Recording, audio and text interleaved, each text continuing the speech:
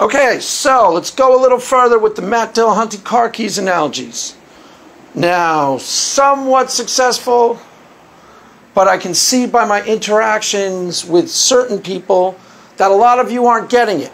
Now, I haven't heard from the high-level atheists, who I'll even put JB in high-level atheist. Yeah, JB's high-level atheist. High-level atheists are honest engagement. They are actually listening to what I say, and they're engaging to what I actually say. The low-life douchebag atheists are just dismiss, debunk, discredit. That's the only thing they're trying to do. They barely listen. And I can tell by their comments that they're not listening to learn and understand. They're just listening till they hear something they can object to. Then they go, aha, see, you're wrong. Dismiss, debunk, discredit.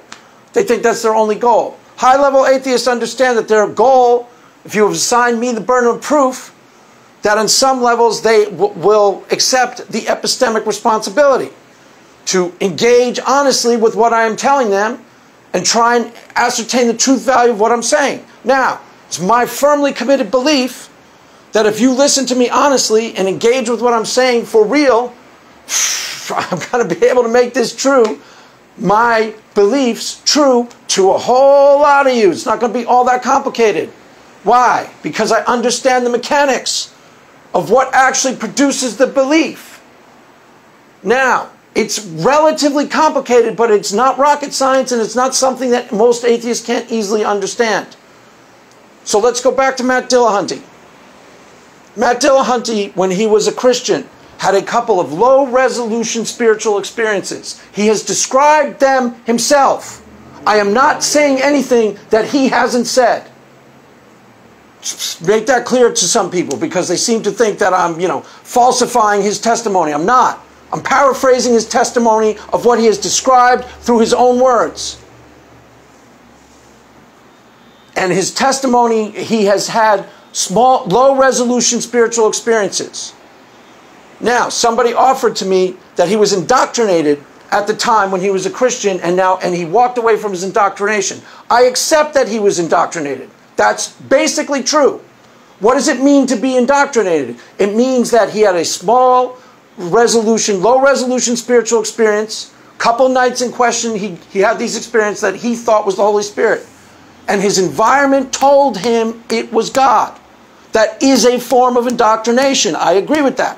They said his family told him it was God, his church told him it was God, his friends told him it was God. So at the time, he was 150% convinced it's God. Now, from his position of 20 years past the experience, or 30 or whatever, he looks back on that experience and says there's no way it was God. Why? A form of indoctrination. Yeah, indoctrination that he brought upon himself through the books he's read and the people he's hung out with, but it's still a form of indoctrination. His environment now tells him there's no way it was God. He hangs out with atheists. He reads atheist books. He goes on atheist chat shows. He goes to atheist lectures. His environment is telling him there's no way that experience was God. So now he says there's no way that experience was God. And what I am telling you, the honest seeker of truth, is that it's too low a resolution version of the experience to say for sure one way or the other. Now, when I came to my Christian belief, I have high-resolution, high-grade versions of spiritual experiences. This is something I can actively teach to anybody listening to me. They aren't that complicated. It's not that hard to do. You can have a low-resolution spiritual experience, and through a process of cultivation, easily turn it up to 100 so that it's a high-resolution, high-definition version of the exact same experience. Now, you can have an experience at a really high resolution version of it and still decide it's not God. Sure, that's your prerogative. As I pointed out in my other videos, my sister, in fact, did that very thing. I took her to my own church, and she went and had a really, really powerful experience, so much so that she started crying. Accepted Jesus on the spot. Is she a Christian now? No. She'd probably describe herself as a nun. Is she a believer in God now? I'm not sure. Probably not.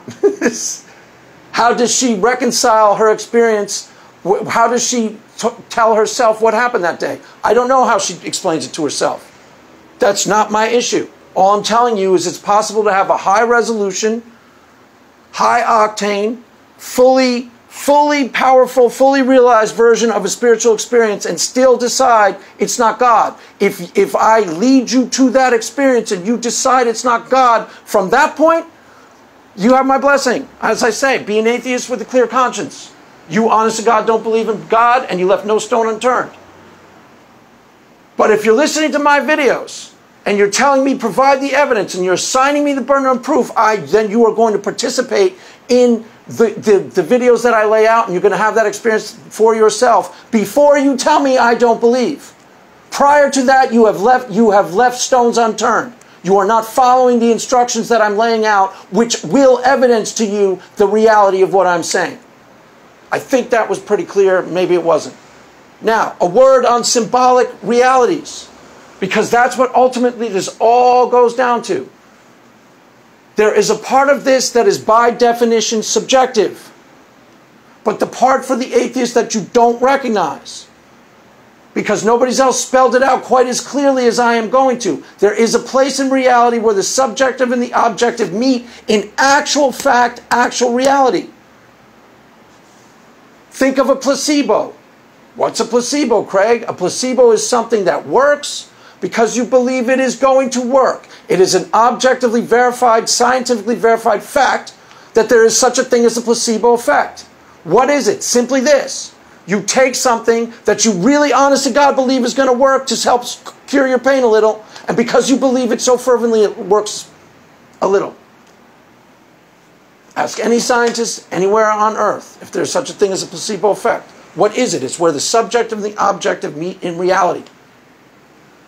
Now, as I tried to explain with the numinous experience, a numinous experience is something readily available to each and every one of you. You should have already had at least one or two in your life. If you didn't, doesn't speak highly of you. It's not, oh cool, I'm so awesome and skeptical. No, it means your heart is not available to it. It's a normal human experience. Transcends all cultures on the face of the earth. No less an atheist than Christopher Hitchens has described the numinous experience. And last I checked, he was one of the big top atheists. And he said, if you don't have a numinous experience, I don't really want to know you. Some variation on that. Numinous experience is really, really easy to have. If you haven't had one, I will have videos up in the future where you can produce one in yourself. It's a mundane, down-to-earth thing that almost everyone on earth has had to one degree or another.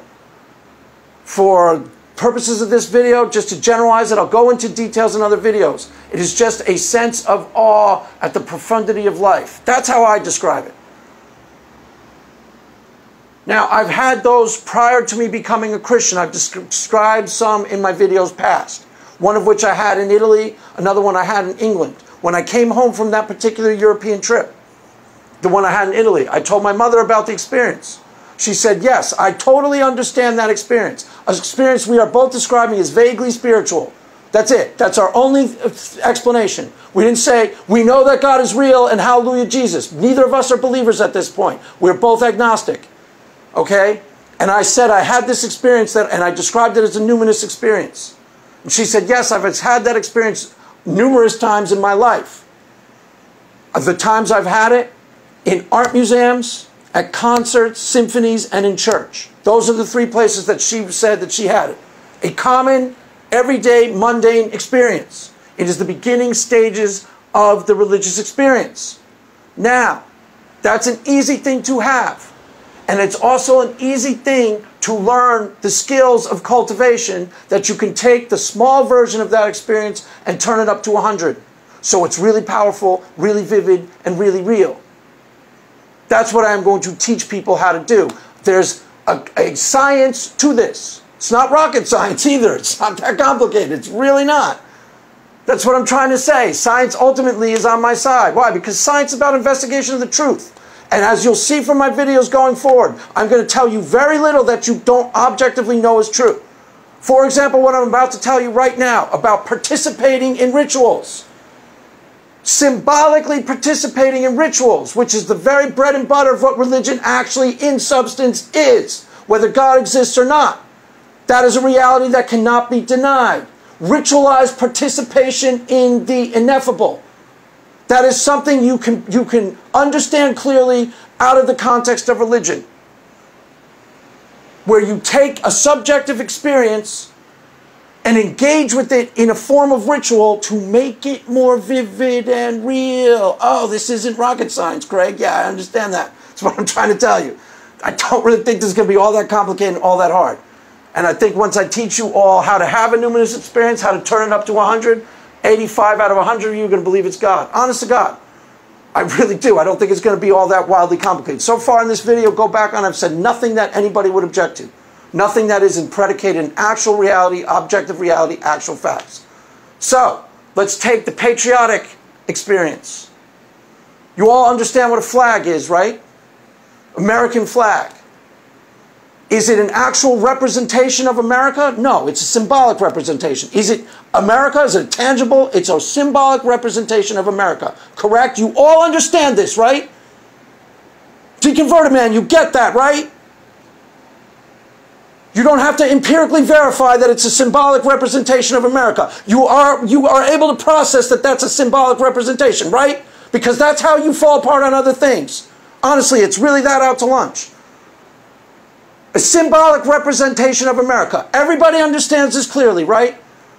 On the 4th of July, if you want to produce in yourself, sometimes the difference between conservatives and liberals as a rule is they participate in the rituals of Americana that actually subjectively produce more patriotism.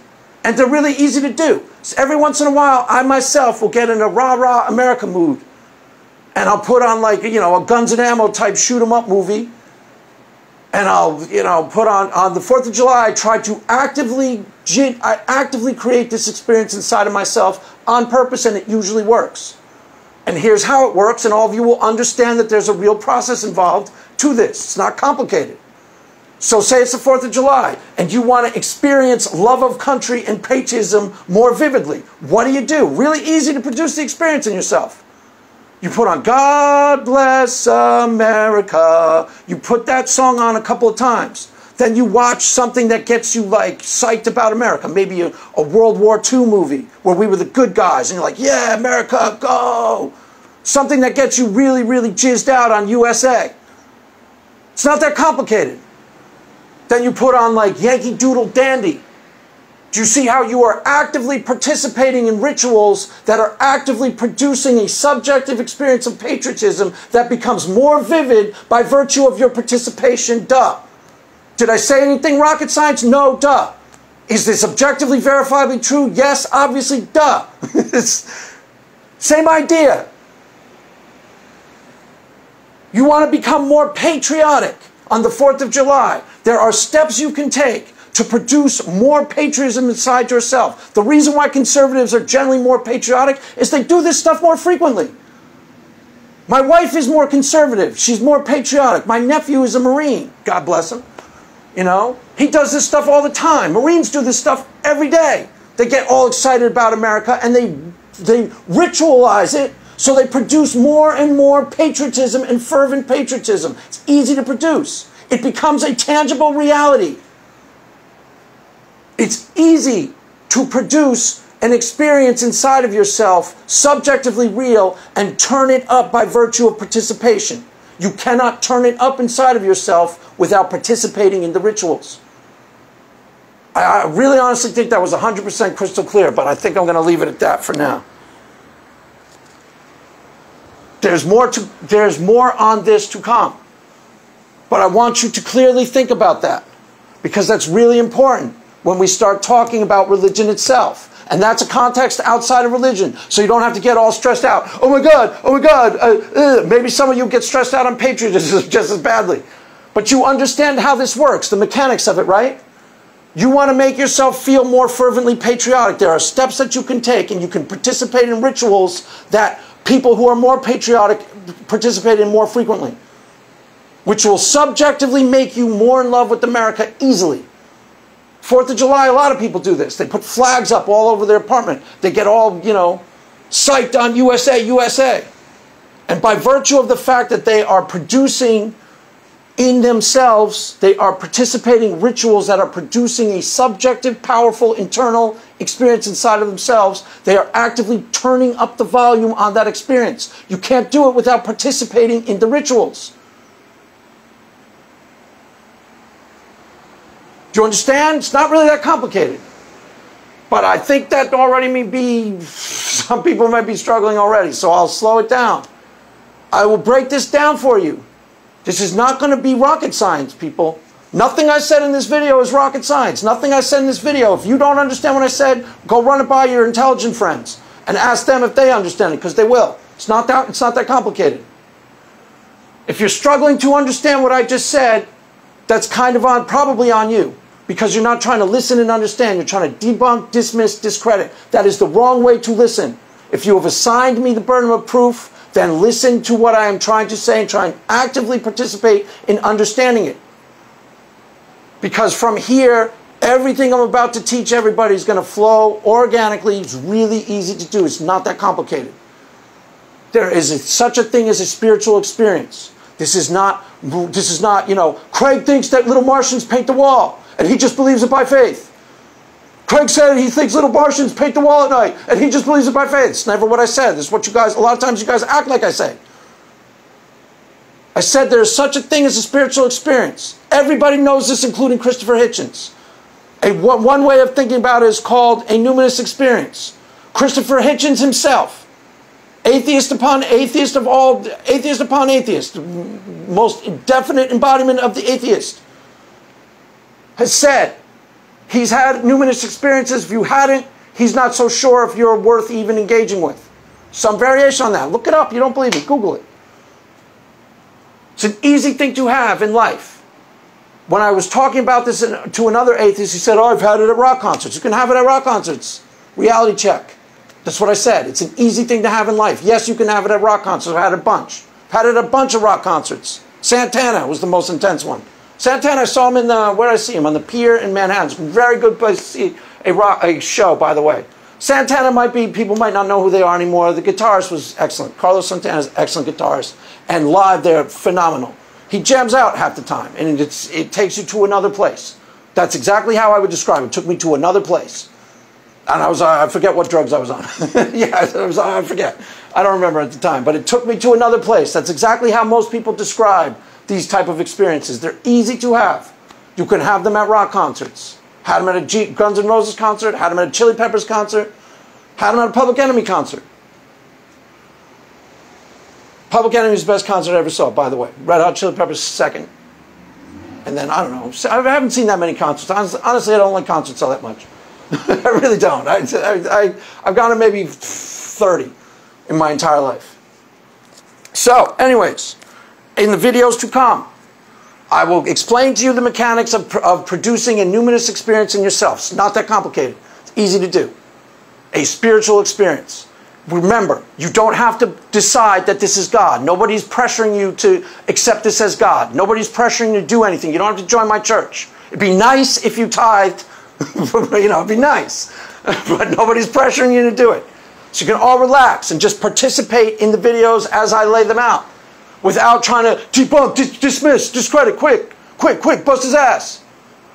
Stop doing that on this channel. Stop.